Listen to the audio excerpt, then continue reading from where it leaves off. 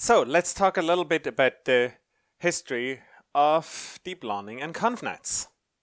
So where did the modern class of Convnets start? Well, in 2012, we had ImageNet since 2009 roughly.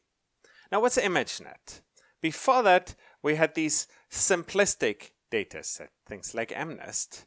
But ImageNet was really big. It was greater than 1 million images. They came in 1,000 categories, and there had been a lot of activity of people using classical machine learning approaches, such as sift filters. So pre-AlexNet, state of the art was at about 30% correct here. And then, look what happened. In 2012, AlexNet came out.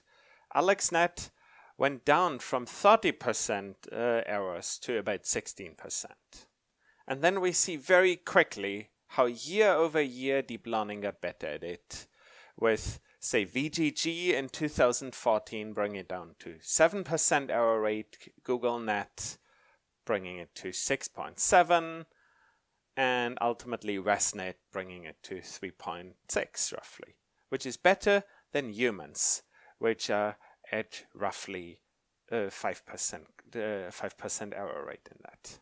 Now see, what happened is we had image recognition data sets for a while, and deep learning really revolutionized that. And this is the rebirth of the deep learning movement, or of the artificial neural network movement. It was incredibly unpopular pre-AlexNet.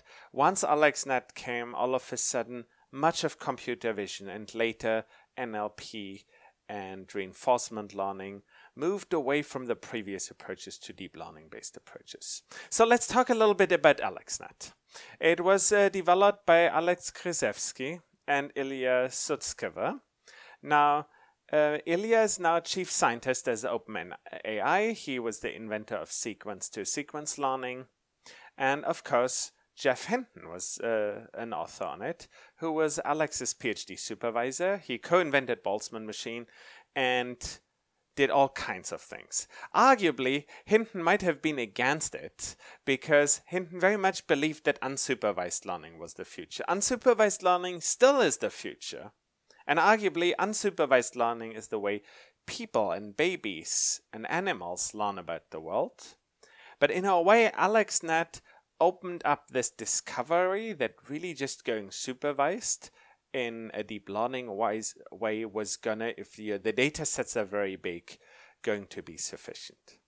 So the problem that AlexNet was applied to is compete on ImageNet, which was Fei-Fei Li's data set of roughly 14 million images, with more than 20,000 categories if we consider all of them. For example, categories could be strawberry, balloon, or an example that you see on the left-hand side, that's some kind of a monkey. See, I can't even positively identify which kind of a monkey it is. Let's briefly talk about Jeff Hinton, because he's been so deeply influential on the deep learning field. He's an English-Canadian cognitive psychologist and computer scientist. He popularized backpropagation and is seen as the godfather of deep learning. So he has been, for many decades, working towards making artificial neural networks really work and solve real-world problems. And he was also always into trying to understand how the brain does it and how human cognition relates to that. He co-invented Boltzmann machines, he contributed to AlexNet, and advised many of the top people in that area, including Jan LeCun, Ilya Sutskever, Redford Neal, Brendan and Frey, and works at Google and University of Toronto at the same time. He is one of the most important people in deep learning. That's why I thought it was important to talk a little bit about him here. So let's talk about AlexNet. AlexNet is a truly interesting architecture, in particular if you consider the space out of which it came. It had an amazing focus on engineering that many of the previous networks didn't have. So let's talk about what's going on. So here we start with an image. The images in ImageNet have 224 by 224 by 3. We have 3 channels, and because we have one for each color. Now at the first level, what they had is they had an 11 by 11 convolution kernel, which is huge by today's standards. We're using much smaller ones usually today. Okay, and now it had 2 graphics cards. Why did it have 2 graphics cards? Well, 3 gigabytes is too little in a way for really big networks at that time, and they were very limited in 2012. So what they did is they had like this. They had one part of it which was running on one GPU, another part which was running on another GPU. Now, mind you, that means that there's different features on different on the different graphics cards. No, like some of the features are here, some of the channels are here, some of the channels are here. And now, of course, we need some interaction, which is allowed, for example, here, and suddenly in the fully connected layers towards the end, there's a lot of those. But otherwise, a lot of the communication is local on the graphics cards, which allowed it to run relatively fast. Okay, so we basically take that input image, which is given to both the graphics cards. Now, what do these graphics what do we have here? We have the convolution with a stride of 4, and then we have a max pool here of a stride 2. Now, interestingly, at this top level here, they used a stride of 4, and that is why they go down from 224 to 55 as dimensions. And at the same time, see, like they go from 3 to 48 features here at that first level. Now, as they go down from 55 to 27, which is a factor of 4, they go from 50 to 128 channels. Then here, there's another max pool layer, and they ultimately go to 192 channels. And they have some local response normalization.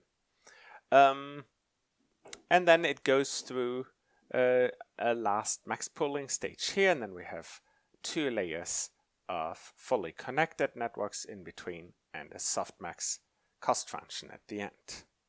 All the commands that you'd need for that you should have seen by now.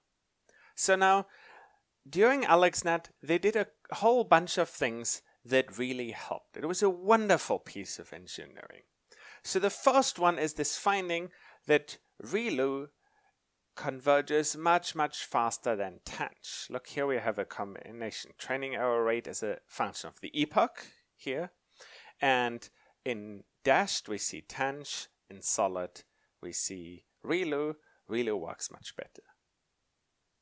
The second one is they used dropout, where instead of training the network always fully connected, they randomly turn off certain units, which makes the network more stable in a number of ways and more resilient in a way. Then here's a really interesting thing. They separated these 2 filters, and keep in mind that there's more interactions within the same filter bank, the same graphics card, than across them. And so that generally gives rise to specialization, where you have a lot of color tuning in one of the graphics cards. In a way, it specializes on parsing and interpreting color, and a lot of form tuning in the other one, which focuses on form, which is interesting because it's somewhat similar to the way neurons in the brain are divided into different regions. And now the results were it really smoked the competition. 15% top 5 error, runner-up had 26.2 that year. It was one of the first neural networks trained with GPU on CUDA, it had 60 million parameters, which was a very big network at that time. And of course, it shaped the field. It started the rebirth of neural networks, and it has been an incredibly influential paper. And so it's time for you to learn a little bit about AlexNet.